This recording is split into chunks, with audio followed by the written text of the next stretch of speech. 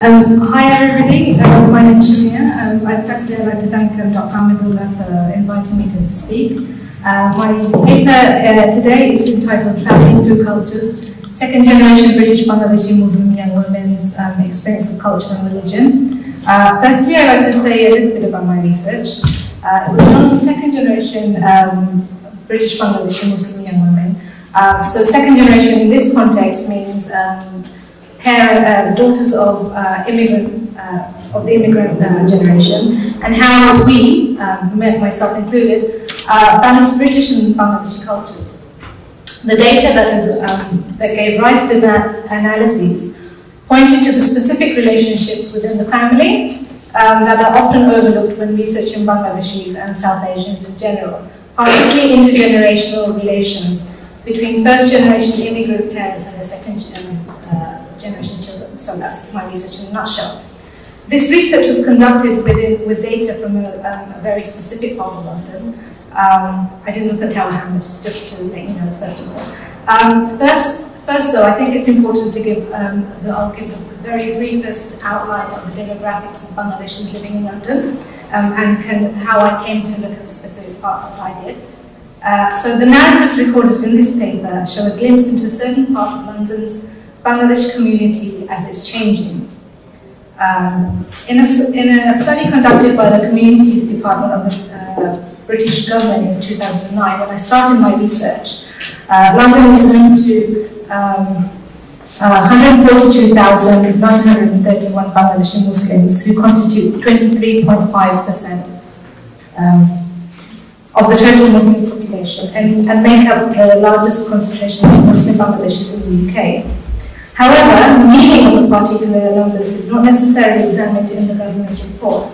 For example, the quantitative data does not exemplify which parts of Bangladesh they arrived from, the conditions in which they lived, the emotions surrounding their migration, and this is something I'll do with my paper, nor the degrees of religiosities such migrants identify with. So in my thesis, I argue that it's vital to show the multiple parts of Bangladeshi culture, as many Bangladeshis have migrated from and to different places and under diverse circumstances. So I would say that my thesis offers new insights into changing Bangladeshi society by looking at the areas specifically of Wood Green, Woodford, Ilford and Gants Hill as emerging spaces in which some professional Bangladeshi immigrants have chosen to make their homes. My access as a researcher through attending cultural functions and through family friends led me to investigate these previously unresearched populations of Bangladeshis living in the London boroughs of Redbridge and Haringey. Redbridge, where Ilford, Gants Hill and Woodford are located, has a Bangladeshi Muslim population of 3,971, which constitutes 13.9% of the total Muslim population. This was still in 2009. And Haringey Council, where Wood Green is located, isn't even listed. So it was therefore important to examine the range and diversity of experiences of second-generation British Bangladeshi Muslim young women living in London, and as of such unresearched areas. So this can serve as a starting point for potential further research into understanding intergenerational dialogue and familial relationships.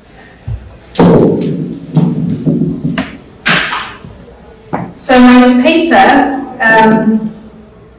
so I've taken the next part of my paper from one of my analytical chapters of my thesis, and it's divided into two sections. The first part looks at how the second generation feel about being in Bangladesh and relationships with family there, places they can possibly relate to through family, but aren't necessarily the places they grew up in. And the second part of the paper examines the impact of familial relationships on the choices to express religion, particularly respondents' understandings of how such understandings affect their sense of identity and the relationship to the cultures in which they maneuver through. So more broadly, carrying histories and speaking from different historical positions is effective when my respondents have physically travelled in Bangladesh, and emotions evoked through this, as this paper will look at. It examines the in-betweenness of travelling between Bangladesh and Britain. whether young women are allowed to create spaces from which to articulate and understand their sense of self is explored.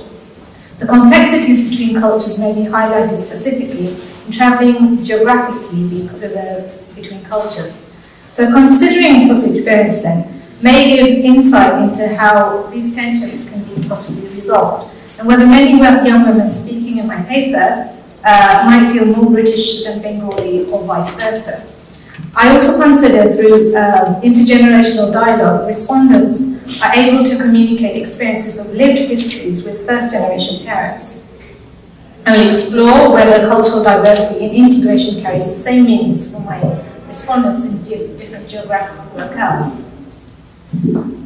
So, the first bit, how specific young women feel in relation to geographically travelling across cultural histories sheds important light on how they feel about family navigation between cultures and the histories they carry. So being both in Bangladesh and London, and relationships such young women can maintain with relatives in Bangladesh will be explored. To further understand the types of relationships a young woman might have with her family, I consider Tazin's discussion of the types of relationships she has with her extended family in Bangladesh. She was, at the time of this interview, 26 years of age and works in the finance sector. She lives in Ganshill with her parents and her family originated from Kushtia, which is on the border of Bangladesh, or border of India, sorry.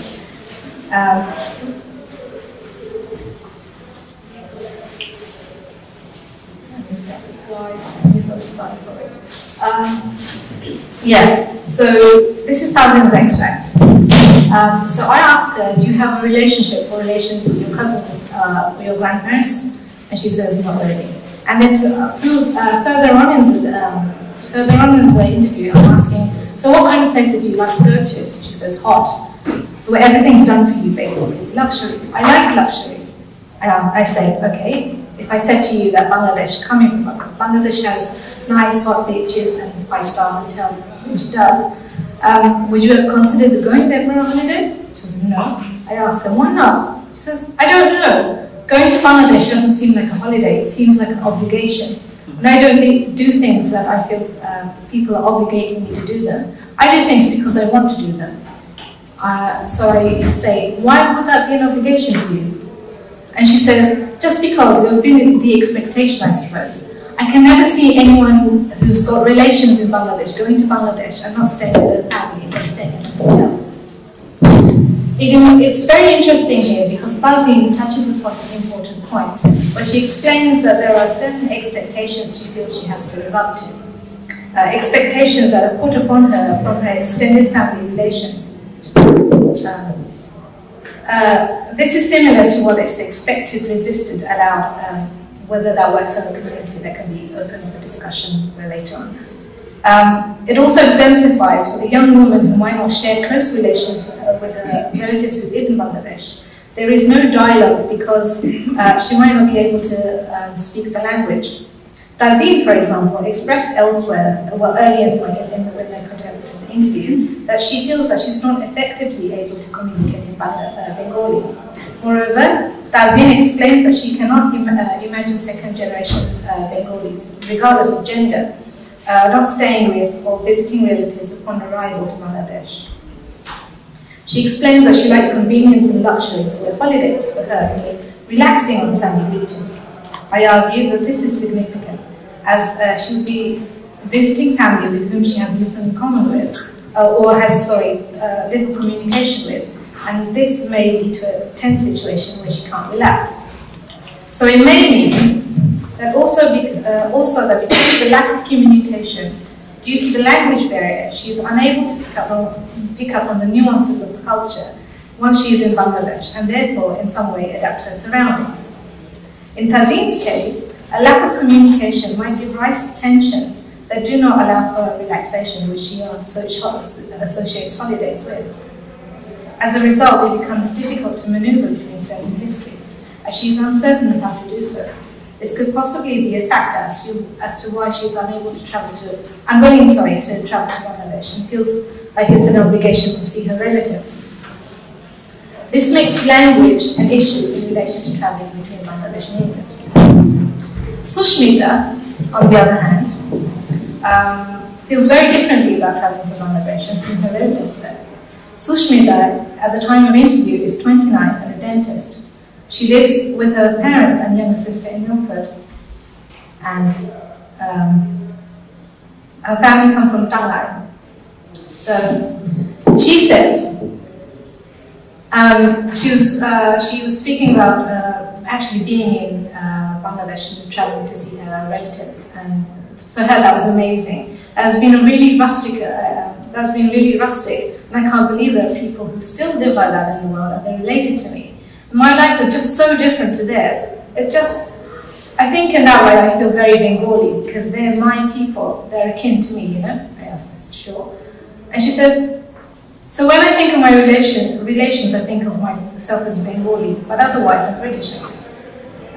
So I ask her, so that in itself is contextualized. And she says, yeah, when I'm there, I hate people, that people think I'm a memshai or something, or whatever. I don't like it when I'm in Bangladesh. They look at me like I'm a foreigner.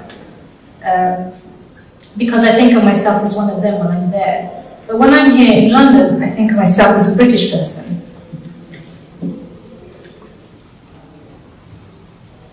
So it emerges that Sushmita feels Bengali only when she's in Bangladesh, and feels British if she were to be anywhere else in the world. It is interesting that Sushmita explains that her relatives who live in Bangladesh are her family, and that people should not let her look upon her as a foreigner, because she feels herself to be one of them. Sushmita feels intense bonds with her family in Bangladesh that she does not necessarily feel with community whilst living in London. Hence, there might be the emphasis that those residing in Bangladesh are her people, and she would like to view them as such. And yeah, so it's through acknowledging, I argue that one's parental histories, I argue that one can link or be linked to one's geographical histories. The closeness with one's parents might allow this to happen. If, for example, one is unable to be close with one's parents and their histories, then this perhaps makes these familiar histories distant. So there is, in this way, a certain level of responsibility in keeping up to certain expectations for the young women who have spoken in this section. So, for instance, Fuzzy, whose voice we heard just a little while ago, might not want to travel to Bangladesh and see her relatives because she might not feel that she's able to live up to these expectations that she feels are placed upon her. Sushmita, on the other hand, feels akin to her relatives when actually in Bangladesh. But it's interesting to know that once she's actually in Bangladesh, that she feels Bengali because of the heritage given to her by her parents and the close bond that they share. This is reminiscent of psychoanalyst Sudhir Kapar's argument that societal and communal values are transmitted through the family. And I argue that the dialogue, questions of dialogue, might play an important part in this transmission. So where there's little dialogue, there might be tension in relating to the wider community of the family, for example, with Dazim. Again, this might entail a sense of what is acceptable with the family and the community more broadly. As Nira Yuval Davis calls it, the emotional attachment this entails and the complexities that surround this. Indeed, it is clear that negotiating such a position is not easy. Feeling a sense of responsibility in living up to certain ideals is something that has been expressed by many respondents. Many of the young women wants the parents to feel that they have Bengali children. By their parents not being ostracized, and therefore to protect them in some way. Whereas the other might feel that she is unable to handle the pressure of living up to certain ideals. Some young women, depending on the ease with which they identify with particular histories and the kinds of relationships they have with their parents or family more in general, find it easier to explore and navigate, maneuver through different historical cultures than others. This points to a questioning of who is accepted within the community and who is allowed to speak and who is not allowed to speak. This can be further examined in Sushmita's extract. So, we were speaking earlier about notions of independence, and she has a place outside. She lives in a flat when she's studying. So I asked her, you were telling me about independence, and your parents want you to be independent in the Greek wide world. But she says, this is my true home, and the interview was conducted in her parents' house. So I asked her, because your parents are in it? And she says, yes, because, and my sister, because we're all here. But then she says, but I thought it's necessary. All my friends told me it was necessary for me to make a move and stand on my own 2 feet and stuff. And my mum and dad were always quite supportive of it. They were like, yeah, you need to be able to do this, but they missed me a lot. Even though I speak to them every day, and I try and come home almost every weekend, unless I've got plans on, unless I've got lots of work to do the next week or something, I'll come home. But I think they found it quite hard because of how close we are, because we all depend upon each other so much. But then emotionally, we're all very much involved with each other. Even though they can talk to me on the phone, it's not the same thing as having me here in person. It's not quite as an engaging conversation.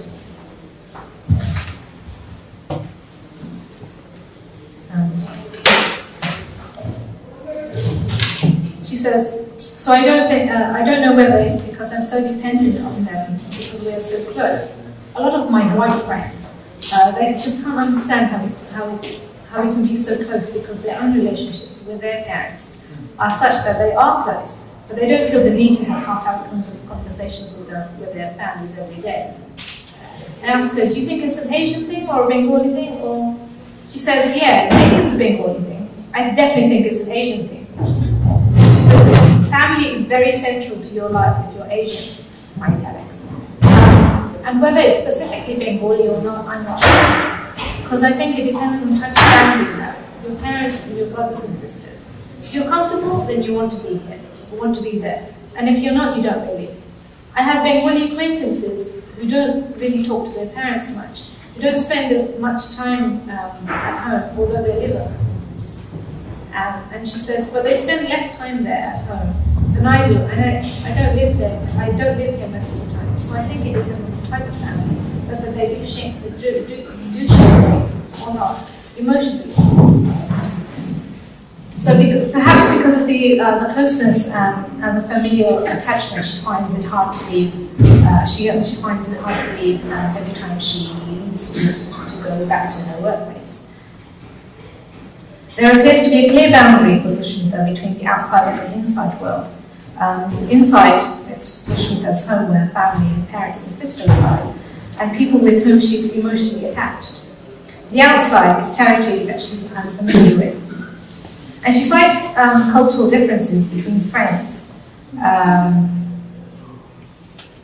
Sushmita emphasizes that for her, the key to her comfort in these histories and the relationship she has with her families is the emotional detachment.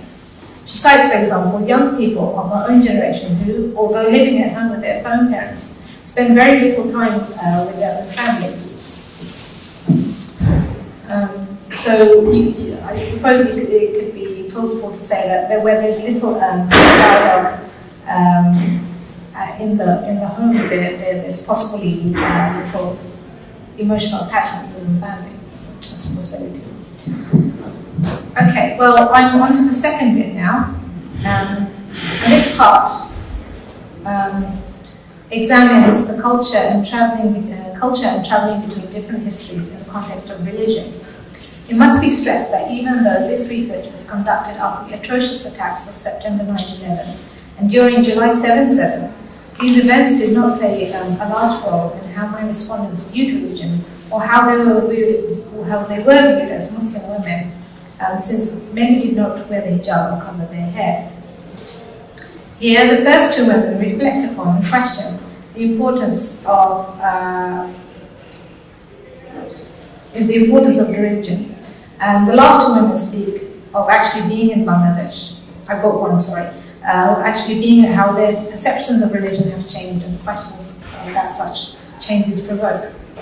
I also want to stress that rather than looking at religion per se, I introduce religion to highlight questions and as a means through which communication can either occur or not, as in some cases between generations. Khalida, for example, speaks of the importance of language in relation to religion and expresses a distinct ambivalence towards Bengali culture. She explains what religion means for her in such circumstances. And Khalida is 24 years old and a master's student in sociology. She lives in Woodford and her family are from Patna. She says, I ask her, would you say that Islam as a religion would be a form of escapism from Bengali culture? She says, yes, it feels like that sometimes. I ask her, it does? She says, because it doesn't consist of a certain language. Because, as she puts it, religion does not consist of a specific language. For her, it might provide an easier means for Khalida to express a sense of self. Earlier in the interview, Khalida explained that she does not feel comfortable speaking Bengali and uses it primarily to communicate with her father. As Islam is based upon certain rituals and behaviors rather than any particular language, she feels solace in it. Indeed, Islam can be used, as Takara argues, to contest religious orthodoxies, and for Khalida, religion is perceived as more liberating than Bengali culture. There is more space for negotiation and understanding a sense of self for her particular case. Khalida, she was one of my respondents that I think she was the only one who wore a hijab, perhaps. Yeah. So she says, in Britain, I don't think of myself as a Muslim. I just think of myself as a Muslim. I say, okay, so why is that different from being, say, Asian or Bengali? And she says, because being Muslim overrides all, being a strong Muslim person. So I say, perhaps somewhere there's some sort of Islamic cultural, given the history of everything, so Islamic cultural something. And she says, if that's the case, then that's the best culture, because Bengali culture sucks. I ask her, why do you say that? I apologize for saying that. Because I hear my dad sometimes say that you don't do this in Bengali culture, you do that. And I'll be like, well, hold on, I'm a Muslim, so in Muslim culture, it says this, and it always turns out to be better than Bengali culture. I say, would you say you come from a very religious family? And she says, no, not as such. My father's a very practicing Muslim, and my mother's not as much. She said, so I say, so is that more influential to you than your Bengali side? And she says, no, that my dad's a practicing Muslim. In establishing your identity, is what Islam is more important. She says, yes. So for Khalida, her religious heritage is very important to her. She argues that religion involves both Bangladeshi and British cultures. There arises a strong notion that Khalida uses religion as a defense against certain practices which her father assessed as being Bangladeshi culture. It appears that she dislikes being told what to do, and some behaviors and preferences might contradict her parents, especially her father's understandings of Bengali culture. Interestingly, however, it is her father who is, she explains, more religious than her mother. This raises questions about how much dialogue exists between the generations of this family, as there seems to be a parallel between how she describes her father and the importance she herself attaches to Islam in shaping her identity. The complexities in the relationship between first-generation father and second-generation daughter are once more highlighted in Khalida's extract. Elsewhere in the interview, Khalida described her father as often absent, but she knows that she says she knows he loves her dearly. Perhaps her attempt to identify with her father has shaped her sense of identity, religious identity, and she possibly identifies with him in this way. I raised psychoanalyst Erickson's argument that an individual's identifications in childhood, in this case the father, shapes their identity. So perhaps Khalida's father's religiosity has influenced her more so than the Bangladeshi culture, which she says sucks. There is a possibility that the daughter positions her father somehow in a complex double mind, where he is representative of two things.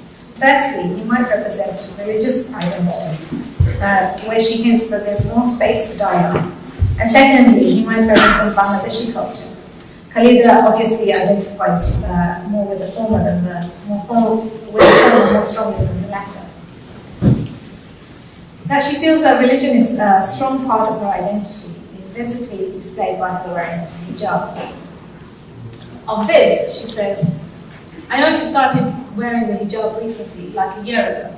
I said, okay. She says, it wasn't as hard before because I was just the Asian British. Now I'm the Asian British making the statement that I'm Muslim, that I wear the hijab. So I say, okay, that's interesting. I mean, why a year ago? Why not before? Why not later? And she says, oh, because I didn't get the influence before I got it a year ago. I ask her, what was your influence? And she says, oh, that's a very, very personal one. But it's more like a friend who encouraged me, guided me back then. And I ask her, so did that have anything to do with your family? And she says, my family were there all the time telling me about the hijab and teaching me about it and the importance of it. But I didn't take them forward. They never forced me. They just said, it's an optional thing. When you're ready, you put it on. And although Khalida is not very specific about who the friend is who guided her to wear the hijab, her explanation nevertheless reflects that friends from outside the family are often important in understanding the sense of self. I've written about this in a different place. Indeed, an outside influence is needed in order to understand one's own innocence, perhaps. Khalida's family did not pressure her to wear a hijab. Rather, she makes it clear that it is a choice. Although it appears that there is an expectation that she should wear one. It is a friend who is outside the family who encourages and guides her. There is the difference in the argument between her family's expectations and that of her friend.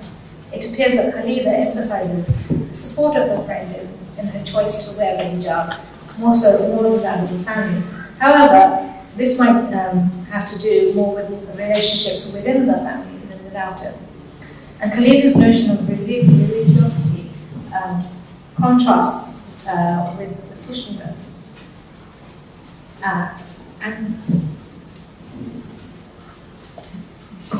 So I ask her, okay, we talked a little bit about your Bengali, your British influences on your identity.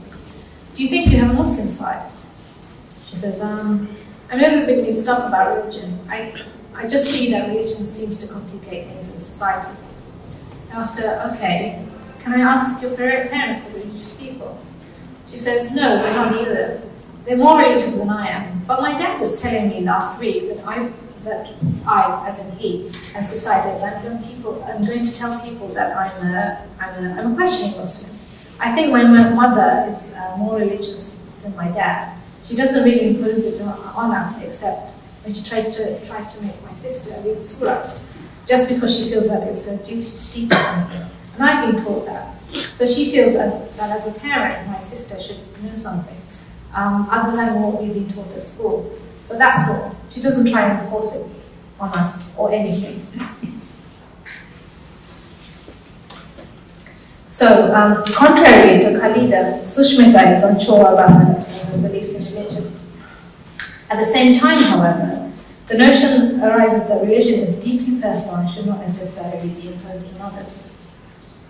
For Sushmita, the presence of religion further complicates things in society. Religion might make it difficult for some certain young generation, second generation, British Bangladeshi Muslim women to negotiate their space, which might already be contested within a certain Bangladeshi community. Sushmita suggests that maneuvering through cultures between different cultural histories might be less complicated without religion. And indeed, she questions her beliefs rather than emphasizing blind faith in what she's been told by religious leaders.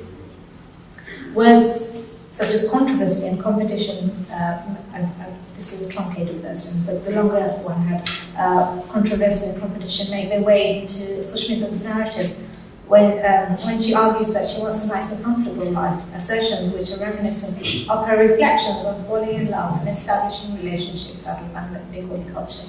And I've looked at this somewhere else. Sushmita points out that her parents are more religious than she is, but do not enforce this religiosity upon their children. Indeed, the notion of questioning religiosity is brought forth through her conversation with her father, and I've discussed her relationship with her father in a different chapter. However, it is Sushmita's mother who wishes Sushmita's younger sister to know and understand certain religious texts, as these are not taught in the mainstream education system. And it's her mother who might feel that such instruction is a parental duty, a notion that might have arisen through her own upbringing.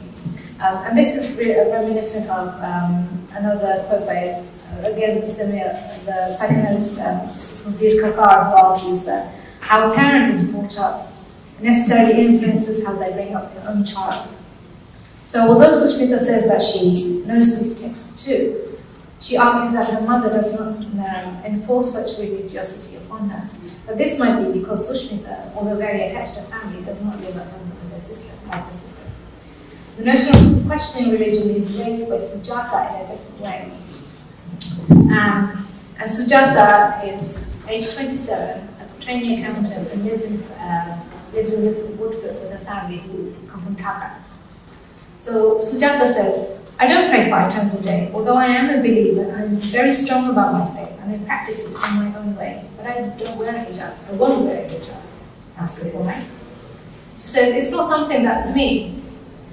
I wouldn't do that personally, though I understand how that's supposed to protect you. It protects you in the Bangladeshi environment. Like I've had black urna. Everyone knows what urna is, yeah? Okay. Every time I go out in Bangladesh, I won't have, if I don't have somebody with me, I'll have a black urna in my bag, just in case I'm stuck somewhere. I just have to cover my head with it. And that just keeps the attention away. So it does protect you. And that's what I think the niqab does. It protects you. Like in Saudi Arabia, maternal uncle wears a niqab. But she is Christian, she's Filipino. She wears a niqab, but that's what everybody's doing that. And that's the only way to protect yourself. If you're wearing one, then I will wear one too. But she says, but in this country, in England, if I wore a niqab, instead of feeling protected, I would feel I was being singled out.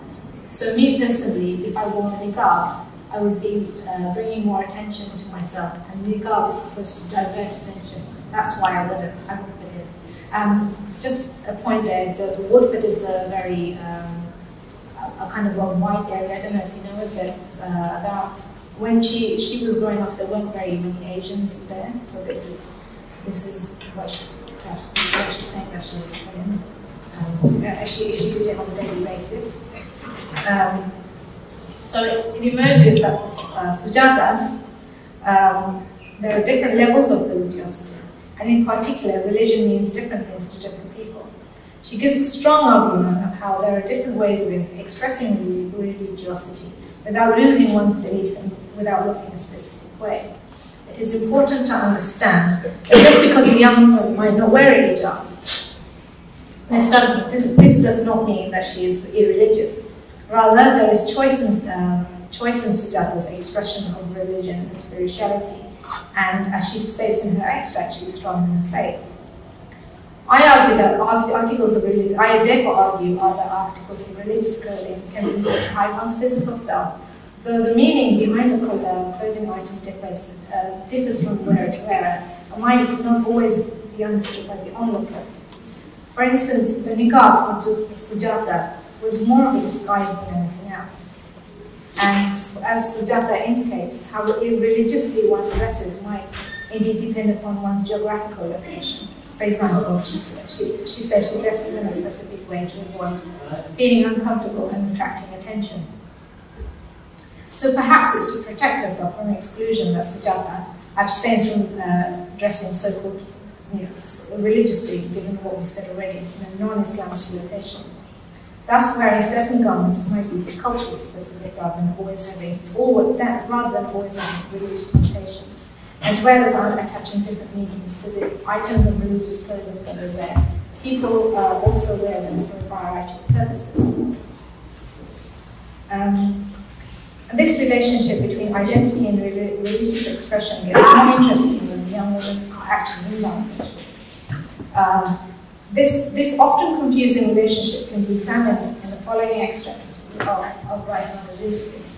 The confusion might particularly be pronounced in situations when different adults have conveyed contradictory expectations. In the extract, Raihana tells of an incident that occurred in Bangladesh when she was with her parents and when they went to visit an elderly person. Raihana is at the time of interview 25 years old and is studying to be an accountant. Her family arranged doing it from Rashik in Bangladesh. And I apologize, I don't have a slide for this because I didn't think there'd be enough time, but I've been told I can say this, so just wait for me. So Raihana says, so we visited an elder person in this town, the elder or something, but I was only she was only 10 or something. Her sister was younger and her brother was even younger, and they visited the elder person, and they said their salams and everything. But her mother kept telling her to say her salams properly, her and her sister. And then she says,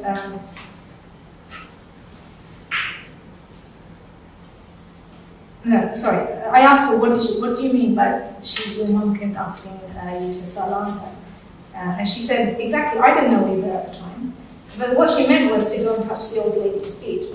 And I know this is, in Bangladesh, it differs for different communities. So I said, oh, that's salam. It always makes me feel very uncomfortable. And she says, yeah, I felt very, very uncomfortable too. I've never done that before. It was really awkward. My mum told me to touch her feet, but I asked her why, and she said, don't argue. She would tell me later. So I went forward, not really knowing what to do. And by the way, our old Molly Sahib taught us that you should never bow your head down to anyone other than God. So I was really confused. So I begged to touch her feet, not knowing how to do or what to do. And she thinks that the older person understood this, but this girl has never done anything like this. And I asked her, how did she know? And she said, because the older person was laughing by this time. She just patted me on the head and told me to get up.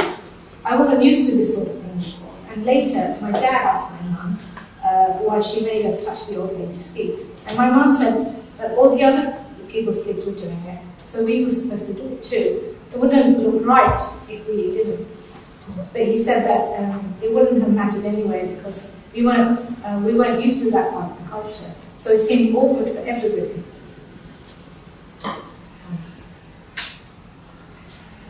So in her narration of this incident, Raihana explains the complex outcomes of confusing religion and culture. Here, cultural differences also point out, in these circumstances, the there's a gender issue, although we haven't explored this.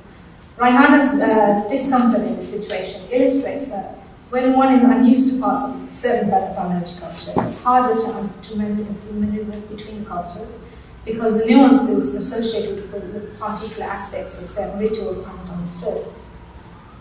Such confusion is even greater in confused spaces. The elder in the anecdote understood that Raihana was foreign to the cultural practices her mother strongly wanted her to perform, patted her head. Here then, it might be argued that there is a yearning by the mother to fit in with local customs to belong. She wants to fit in through her daughter and hence asked Raihana to touch the elderly woman's feet. Kondagar explains that the roles of Bangladeshi women are varied. They can't be reduced to a distinction between modern versus traditional, as there's a lot of leeway in between. This might explain why the situation was not made a great deal of by the other elements present.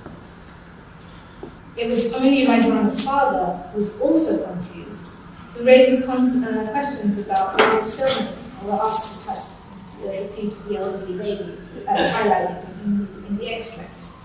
It appears that he realizes that his children might not be aware of the differences in customs and is more empathetic towards them than his wife at that specific time. Raihana points out that by touching the elderly woman's feet contradicted what she was taught by her religious teacher, further giving rise to confusion. However, for Raihana, this confusion might have led to a sense of disruption from being presented both as a foreign child and as the daughter of a woman with a desire to belong. As the situation is unexpected and she is therefore unsure of how to behave, the situation becomes awkward. So I come to the end now. So, to conclude, I've argued through my respondents that the relationship between certain young women and her parents can prove potentially crucial in forming the young woman's relationship with her cultural histories. Some may choose to embrace this relationship, others may not choose to. It might depend upon how she understands the choices she makes to resolve potential tensions. This can also be explored within the dynamics of a community where first-generation Bangladeshis are present. This paper has focused on the changing nature of intergenerational relationships in different spaces, the negotiation and renegotiation between young women and community, and also the young women's feelings in Bangladesh. The relationship she establishes with her family, who are actually in Bangladesh, and how she feels, how she might feel when she's actually in Bangladesh, are critical in shaping the way a young woman might position herself in relation to her cultural histories. The kind of relationship she has with her extended family might also depend upon the relationship she has with her immigrant parents. I have argued that there are different ways in which not only cultural histories, but religion can be perceived, as has been reflected in the narratives of young women whose voices have been hinted today. At times, religion can be seen as a form of escapism if histories become in any way burdensome, although this isn't the case for all young women.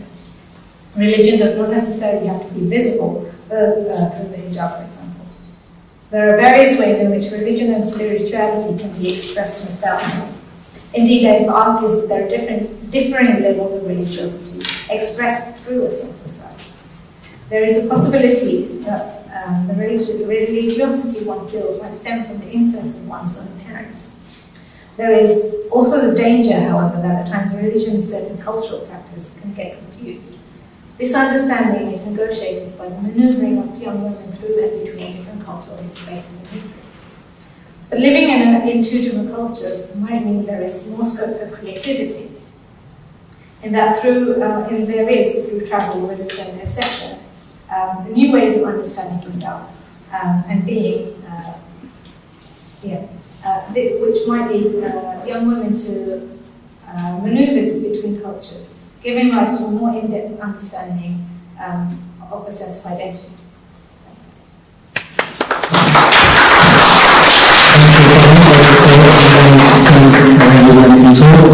And now we have about 25 minutes for questions and contributions.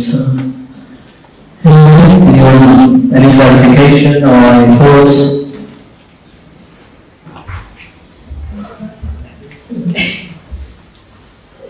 I think everybody's maybe a bit tired, it's been a long day, but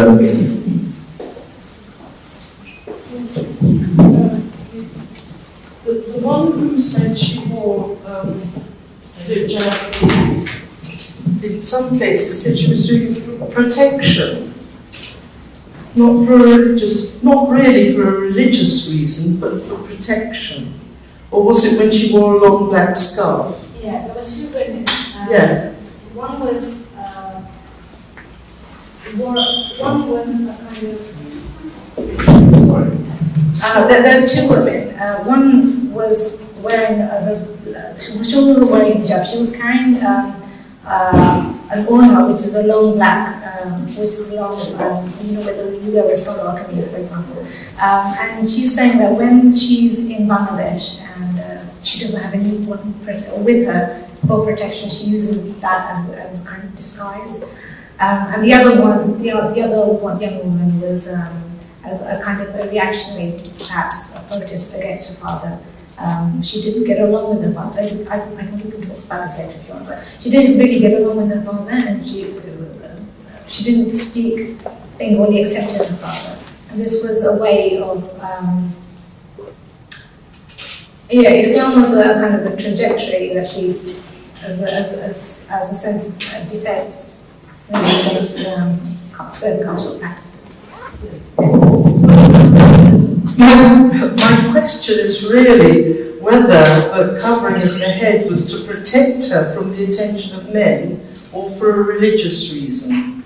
It was which woman? The one in Bangladesh? Both of them. I mean, is it a gender issue or a religious issue? Both. I think I kind of highlighted that it means different things to different people. Yes. For one young woman, it can be a trajectory through, she doesn't get on with her parents or her father. Religion is a trajectory of understanding herself better, so that might be a way of understanding why she's wearing a hijab. So it can be both religion and a sense of identity. The other one was more protection than religion. No, I just wanted to clarify that because, it's kind of important, isn't it? Okay, I think there's someone else trying to... I mean, if women have to cover their heads for protection. Okay, would you like to come forward, please? I just had I can speak from here. Unless you're speaking that, I can't hear you.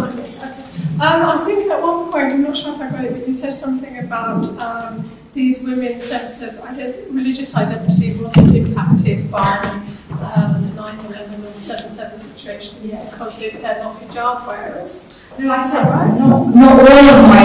I didn't say. I should have specified that in a bit clearly. Not all of my respondents wore the hijab. Not all of them did. But is there an implication? I don't know if that's what you're saying or that they were saying, that if you're not a hijab wearer, then it doesn't. These situations, political situations, or events like 9/11, 7/7, don't have an impact on you. No, this is the one. I just wanted to contextualize when I was doing it, rather than say that these events have impacts on my respondents. The relationships they have with their families, it's not overnight, obviously, so whether these have impacted upon, I don't think they did, because for some it was visible, some it wasn't, but it wasn't very specified in the interviews, so it wasn't that much of an issue, these events, these particular events. Okay. I have a question. Do you have any plans to revisit your respondents in follow-up periods of 10 years and 50 years in order to deliver greater richness to your research? 10 years and 50 years? Yeah, they're just random figures. 10 years, I'm not sure. Some of the young women I lost touch with. And when I was actually conducting my interviews, there were some, I asked for follow-up interviews, and someone was just like, no, we don't have the time. So I just did them for 1 hour. It was about 2 hours each, so it was unbiased. Even then, they were like, no, we don't want to do it anymore. That is dependent on, that would depend on the 10 years. 50 years, I don't know if I'd still be alive in 50 years' time, so. It doesn't have to be you specifically, but just that you develop that in, because we're not the same people as 15, 20-year-olds. Yeah. We're entirely different to the time we're 40 and 50. Absolutely. And that, to give credit to the respondents, to have the opportunity to reflect on themselves and their thoughts and decisions when you interview them, to how they've been able to process that into their identity. And I feel for identity politics, especially as an academic subject that we teach in this country, it would give greater richness to your research. No, absolutely, I agree with you. But it's interesting you said that. I was thinking for further research would be an interesting way to, when my respondents became mothers, for example, that would give a different way of understanding a sense of identity, because she's carried a baby, you relate to yourself in different ways. So that'd be interesting. But there are so many things that people migrate, they might not be here in 50 years' time, etc. So yes, definitely. I think I would. I don't know if I'd revisit these specific people because yeah, a lot can happen, and not all respondents will get the same answer, obviously, as we've seen, So it's very subjective, I think. So. Thank you.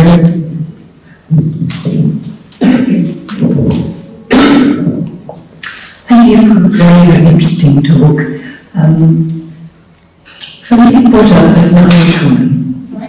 For me, it brought up things as an Irish woman. I mean, there's quite a lot of parallels between the Indian experience and the Irish experience. And I was just intrigued that as you were speaking, I was finding some resonations within myself about my own experiences. So my father, who spent his early years in Bengal and was bilingual English, Hindustani, left when he was 10 in 1933. And he could see the point to the Irish language. He thought it was excessively zealous on the part of the Irish nationalists. Although his father's second cousin was Michael Collins, the independence leader, he just thought, this is excessively nationalistic, imposing the Irish language, and you can't get your leaving the trick unless you have it in the Irish language. So he stopped me from learning it at school. I decided Latin, no, Irish, no. And eventually took us out of the education system. And it has left me with a sense of loss as an adult, that if I go back to my own country, Ireland, there are certain places that no English is spoken. And there is that sort of sense of, when I go there because I don't speak with an Irish accent, having been brought up in Australia and then years as an adult, but the sense of, this is my country and I love it. And to the local people who didn't know me as a child, I'm a stranger and I'm treated like a tourist. And this sort of discomfort, no, I'm Irish, I'm local. And the sense of someone travelling as a woman alone, but sometimes I wore rosary beads in Italy, both for religious reasons and for protection. So again, for me it's interesting that I've not appreciated that Muslim ladies were wearing the hijab for a variety of reasons, including religious. So just something that was sort of, thank you. It's just sort of brought me back to sort of my own sort of inner self, and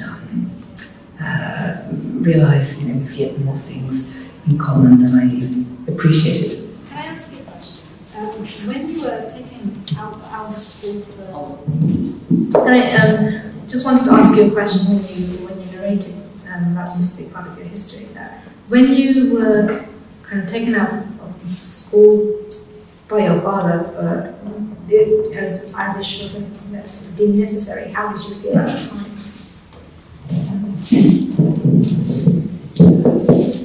It was a highly unusual thing to do in Ireland, and it took my sister and myself out. My sister's 3.5 years older. And so initially there was great elation, because I was like a fish out of water. As an adult, I realised, with further conversations with my father, and as I got more deeply into a bit with Tagore, I realised that my father had been, to a certain extent, living Tagorean values, Tagorean philosophy, without me realising it. So he couldn't bear the fact that we were rote learning at school, and a bit like, Toto Kahini, that we had just been stuffed and killed.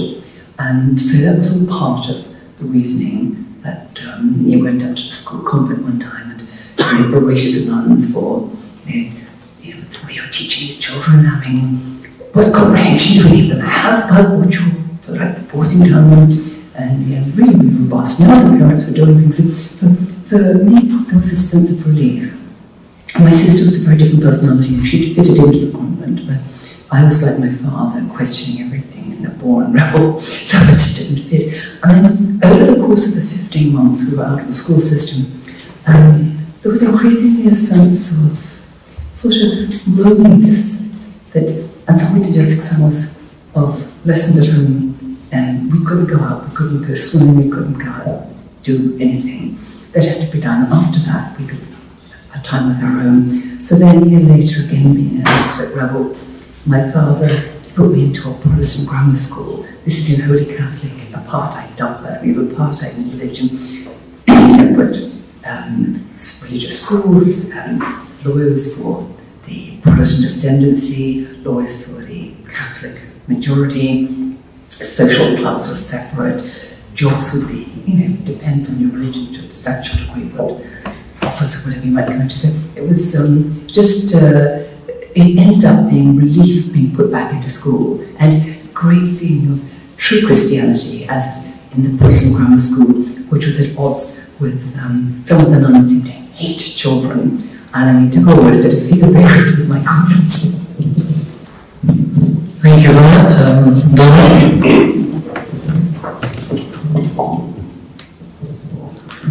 I would ask you, if you are from Bangladesh, where a girl or families, you are confronted with this identity, who are you, and what kind of lifestyle you should adopt. So there's some people say, there is the Bengali culture, and this is our culture, and some people say our culture is Muslim, our religion is Muslim, Islam, and so how much of this culture clash, some of this woman that you have interviewed, in terms of Bengali culture and Islamic culture or Islamic religion, how much are they experiencing and how they're dealing with it? You mentioned something a little bit, just like a little bit more, just a little bit more information or discussion on this. Thank you. Well, I was. It's okay. You can hear me now. My research kind of showed the relationships within the family as being most vital in establishing this identity, first and foremost.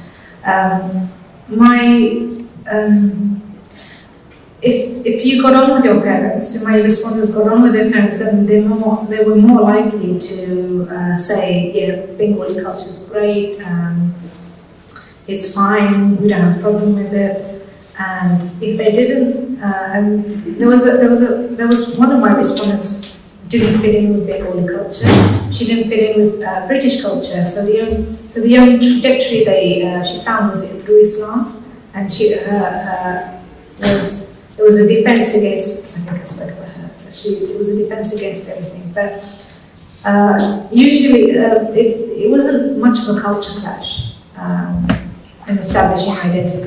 But then I don't think a lot of my respondents were vociferously Muslim. They said, yes, this is what we identify with as religion, but it's not. It's part of me. I've grown up in all kind of 3 cultures, so there's no hierarchy of which I should give preference to. So it hasn't been much of a culture clash unless there have been tensions within the family. I don't know if that answers the question. Okay, do you want to come forward, please? No, it's okay. It's okay, I'm really sweating for 15 minutes, so forgive me. But all the presentations have been most excellent. But after sort of a 15-year war of terror, and I'm in my 30s, so I remember what it was like in the year 2000, I'm intrigued to know to what extent academically, let's be frank about the world and what's happening right now in the political culture of Britain, which is currently breaking down in scandal in a way that will never recover. Like pedophilia, banking, it's real, it's public, and it's happened, and it's going to keep happening for the next 10 years. years, and this country is in free fall. In light of that, for British Bangladeshis, who I would argue, just to offer an insight, I would argue, have been British legally for 258 years. That's a legal fact in terms of taxpaying for Bangladesh and British India.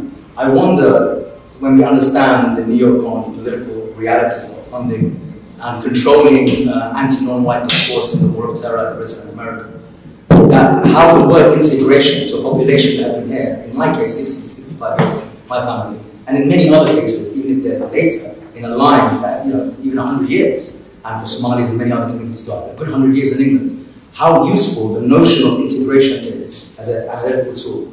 In a culture where even the Scottish want to leave, Devonians never call themselves English, ever, and have a big problem in their country with English immigrants into Devon. The Cornish are relearning Cornish. I'm showing you something that I think is very helpful to all our future lives, and that we cannot legally be called foreign, legally speaking. Obviously from another domain. That was the British Empire for 200 years. And we were soldiers in the First World War, Second World War, which has of course been suppressed in this media narrative for the last decade. In light of that, despite all the understandable problems, and I appreciate that, we have, is it helpful to have a notion of integration? When half the English people I meet, who I was, and I'm generalizing on purpose to make a point about racism, when I generalize about people who are not actually native, because a lot of white people in London are actually from Eastern Europe from 100 years ago, but that's another story. That is this not a racialized discourse about integrating black, brown, Muslim, when we're the most integrated people for the last 60 years in terms of language, education, classes, and also the phenomena of historic presence and our legal connection and our psychological experience is extremely, in Bangladesh too, extremely anglicized. We're so anglicized, we want to learn Bengali because we think we're losing it, because we all speak English. And what I'm saying is that should we now look at changing the notion of integration and look at the notion of individual communities who are part ethnic origin and cultural origin, and of course totally British. And just to give one final point, all the little, the right terminology, the little thugs, or the little criminals, or the little trends or fashion I see in every part of England, or Asian culture, and even Afro-Caribbean culture in terms of, let's say, criminality, fashion, is all originally Anglo. So we add something to that. So if we have the notion of being integrated, black and Asian, after our historic presence and factor presence, we will always be inferior. We will increase in inferiority complex, particularly for females, even if we're the most educated and successful, and we will always feel that we have to prove loyalty by exceptional and exemptional behavior. Whereas, to finish, if we live in a culture where there's epic drug taking of the highest level, which is still illegal in middle-class families, epic alcoholism, epic illegality of pervasive pedophilia in every single institution, with the official statement of 11.7 million victims by the government's own advisor, we should blame ourselves for our own needs and behavior by not having, in my opinion, a neutral, idealized, notional idea of England, and we must try and fit in when we're already here and fit in. And this is my point about academic research. That is excellent research, all the research is really helpful. But I think the time has come after 15 years to realize it's not about integration for me. It's impossible for me to be integrated. It already happened. It's more about needs, cultural aspects, religion, culture, gender, race, as it is for anyone else. And finally, I think ethnic minorities should contribute to white studies and the study of what's going on in Britain, which is a legal, actually a very famous study all over the world in 50, 60 universities, understanding what's going on in Cornwall, Devon, which we actually lived in, and Grimsby, Manchester, London, not have an inferiority complex of proving whiteness. And I think that would really help all our academic discourses to liberate us from our specific needs. Thank you.